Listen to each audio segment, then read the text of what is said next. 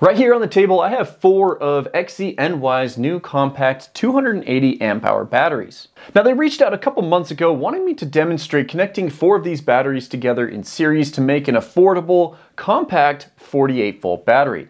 Now I think it's important to illustrate how compact this battery is compared to other batteries I've tested previously. For example, right here I have a standard 100 amp hour lithium iron phosphate battery. This battery right here is just a little bit taller and has a little bit more depth, but it has nearly 3 times the capacity.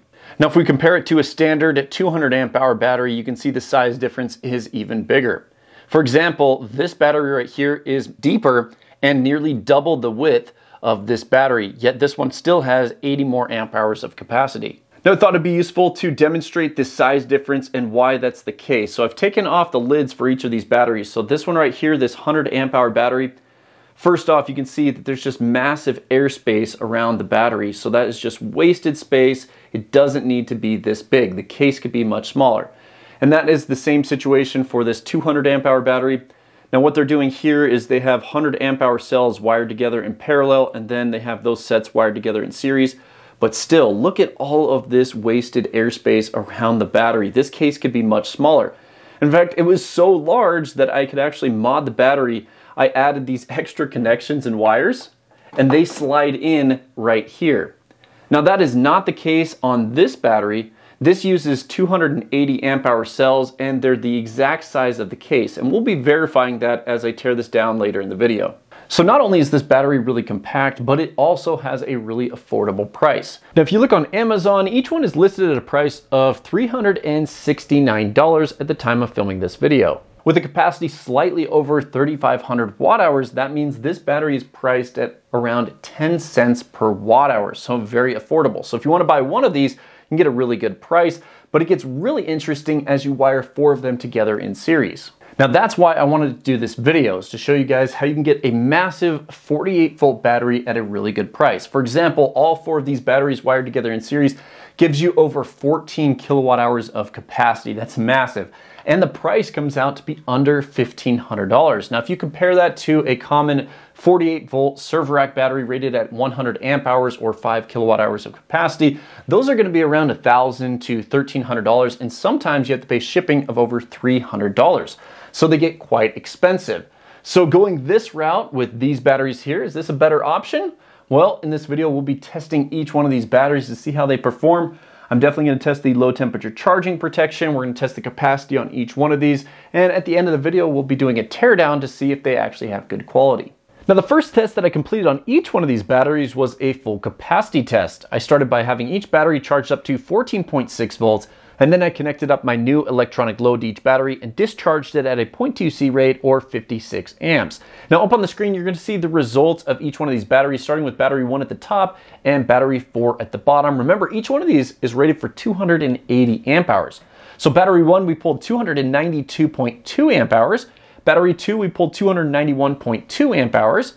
Battery 3, we pulled 291.4 amp hours. And battery 4, we pulled 291.7 amp hours. So you'll notice that we got overcapacity on each one of these by about 10%, suggesting that these are using new cells. And we'll find that out as we tear down each one of the batteries. Now looking at the elapsed time, each one ran for about 5 hours and 12 to 5 hours and 13 minutes. And then looking at the battery voltage curve, as we discharged the battery, the voltage was able to stay fairly flat, and we did not see any major voltage sag, especially down at the end of the test. So very good results here. It's very important to have matched batteries when you put batteries together in series, so this is really good. Now in the next test on the battery, I wanted to see if the internal BMS could handle the full rated output of 200 amps without shutting off. So I connected up 2 different inverters and started a timer. Now one inverter was pulling 80 amps, and the second inverter was pulling 119 amps, so right at that 200 amp level. Now this actually ran for 15 minutes and the battery did not shut off, so then I stepped up the load even higher. The first inverter was now pulling 124 amps, and the second inverter was now pulling 150 amps, totaling 275 amps. Now this actually ran for an additional 5 minutes and did not shut off, so it looks like the BMS can handle at least 275 amps for 5 minutes without shutting down. Now what about low temperature charging protection? To test this out on the battery, I put the battery inside my Iceco VL60 fridge with the temperature well below 32 degrees. It was in there for about 12 hours, and when I took it out, I connected up a charger, and as you can see, the battery did not charge, so low temperature charging protection was enabled. Now, I did let the battery sit out for about an hour and a half at room temperature, and then it finally started charging as it warmed up. So yes, this feature does work as advertised on the battery. So in the next section of the video, I want to show you how easy it is to wire the batteries up together to make a 48 volt battery. Now, this room is pretty small. I have a bunch of stuff here, so just kind of ignore these other batteries for the moment. Ignore this power station. I am powering up the EG4 6000 XP with these batteries, but let's take a closer look at these. Now, in order to make a 48 volt battery, you start with a 12 volt battery here, and then you have a jumper that goes from the positive to the negative, and that adds up these two batteries' voltage to give you 24 volts. To get a 36 volt battery, you have 3 batteries, and you add a second jumper from the positive to negative, so then you have 36 volts, and then to get a 48 volt battery, you have another jumper that goes from the positive to negative. So then you have 4 batteries wired together in series to give you a 48 volt battery. Now, to get your main power output, you have 2 terminal connections. You have your main negative terminal here, and you have your main positive terminal over there, and that gives you your 48 volts. Now, I am waiting for fuses to arrive. I purchased a couple terminal fuses, but they have not yet arrived, so this is not a permanent setup here because I do not have fuses installed. But I would recommend installing fuses on every positive connection of these batteries. Now, for my setup, I'm not planning to pull more than 150 amps, so I am using 1/0 wire, and I will be using 150 amp terminal fuses for this setup. Now, this battery is currently powering up the EG4 6000 XP. You can hear the fans going. Basically, I have the main power coming into the inverter, and I have these SB175 connections, which allow me to use different batteries on this inverter. For example, I have this 48 volt 100 amp hour battery on the card itself with its terminal that I can plug into that, or I can take any other battery and connect it in and also power up this inverter. Now, one really important thing about wiring batteries together in series is you want to make sure that the batteries have very similar capacities. We already tested that. We did verify that these are very well matched. And also, you want to make sure that they're completely charged up. You want every single battery to be fully charged so that they can charge and discharge at the same amount. Now, one of the downsides of using individual batteries like this versus just a large 48 volt battery, basically, one of the batteries might become unbalanced or a little bit lower percent state of charge versus the others. So later on, maybe 2 weeks to every month, you want to check the battery voltages just to make sure that they are all very similar. And then you would take a 12 volt charger and charge up the battery that's lower. Because if you have one battery that is lower than the others, your system will basically be limited to the capacity of that battery. So you want to make sure your batteries are well matched and fully charged before you connect them together in series, and then you want to come in and check to make sure they're balanced down the road.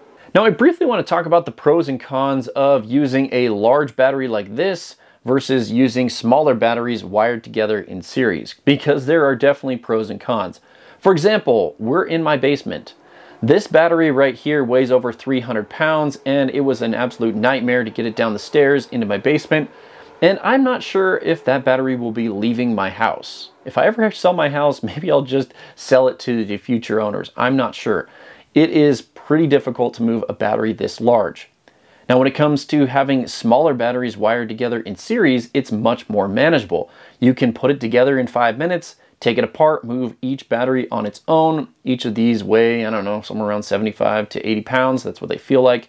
And then you can wire it all back up and you're good to go. So much more modular. You can move this around much easier versus a large battery like this. Now, another pro to a large battery is that it has 16 cells on the inside, and a BMS manages the balancing of all 16 cells. When it comes to these here, you have 4 cells in each battery, and a BMS manages the 4 cells in that battery, but the batteries are not communicating to each other, and if one happens to get a little bit out of balance, you have to manually come back and balance it up. I'd say the cost difference is pretty interesting as well. This battery is around $3,400. It has a few more advanced features and has a little bit more capacity at 16 kilowatt hours of capacity.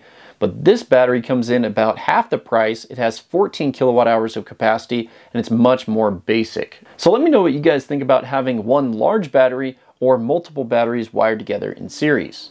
Now, as you guys can see, it's super simple to wire multiple batteries together in series to make a higher voltage battery, and hopefully you guys have found this portion of the video helpful. Now, I will be testing this battery bank continually to see what happens, to see if they get out of balance. I had never done a 48 volt battery like this, so we'll see what happens. Now, what I want to do next, now that we've verified that this works with the 6000 XP, is I want to disassemble all of this, and then we'll do a teardown on at least 2 batteries, and if the build quality is kind of sketchy, then we'll have to do a teardown on all 4, but we'll see what it's like on the inside of 2 batteries. I have the first battery torn down. I finally got the lid off, and I did my best not to destroy the case, so I think it's still usable. There is a little hole in the corner over here, but not that big of a deal.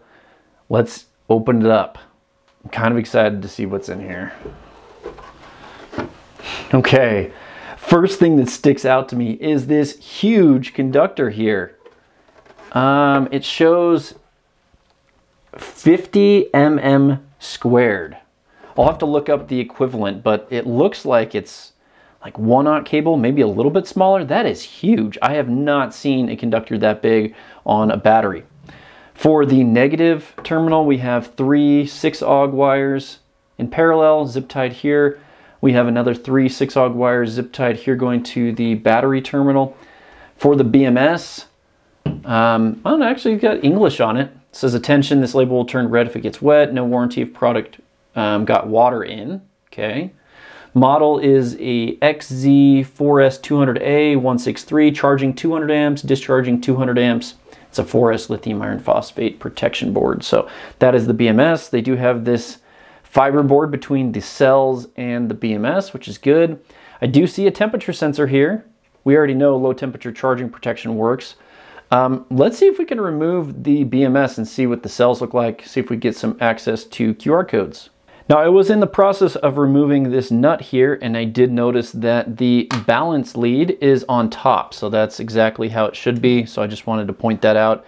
Now, I've just removed the nut on the main negative terminal, and you can see that the balance lead is also on the top, so that's good there. Okay, so I finally got the BMS off. This thing was glued to the bus bars. I don't really see an issue with that, but man, it was difficult to get it off. You have your balance lead here, so each one going to the terminals. These are soldered. I don't see that being horrible. It would have been nice if they were bolted on there. And we do have the temperature sensor, which was pushed between the fiber board and the cell. So it was in contact with the cell, this temperature sensor here, so that's good. I do see brand new QR codes and cells here. Let's see if I can scan them and see where they're from. Now, I was able to use my phone to scan one of the QR codes, so I'll include that on the screen. It looks like the manufacturer of these cells is Lithium. It is lithium iron phosphate, obviously. Production date is November 20th, 2023. Not much other information on this. Now, as for cell compression, they do have this reinforced tape that goes around the battery completely that way, and then they have a bunch going around the battery like this to hold the cells together. But yeah, looks like pretty decent build quality, especially for the price. I'm going to go ahead and put everything back together, and then we'll get started on the next teardown, see if they differ at all. Okay, so I got the lid off the second battery much faster. Once you know where the glue is and how it's attached, it always comes off a lot quicker. So let's pull this off.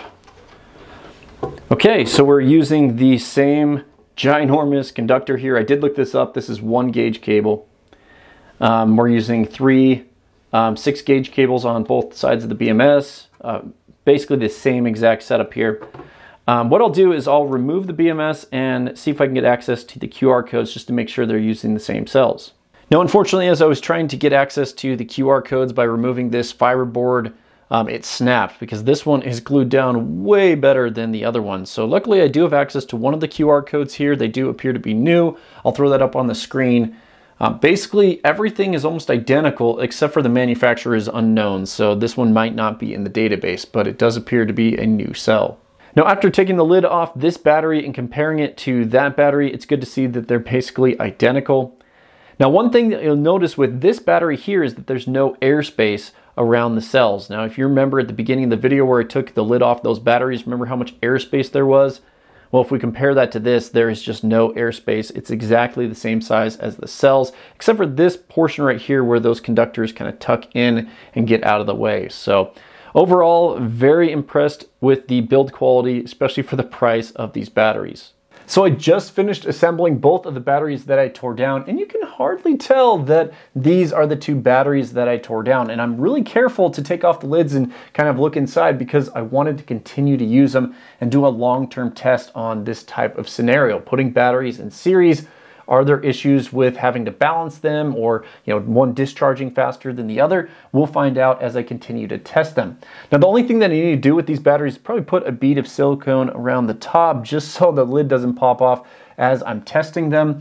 And I will definitely put out a future video if I have any issues. But if you guys are looking for a battery that has a ton of capacity, that comes in at an affordable price and is super compact, I definitely recommend the compact series from XZNY.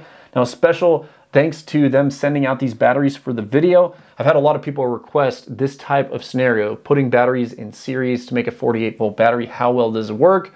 Well, as you guys can see in the video today, it works really well, at least with short-term testing. I will continue to do testing on these. If you guys have any other questions about it, make sure you throw a comment down below. And if you like the video, please smash the thumbs up button on your way out. I'll recommend a couple of the videos that you can check out. We'll see you guys in the next one.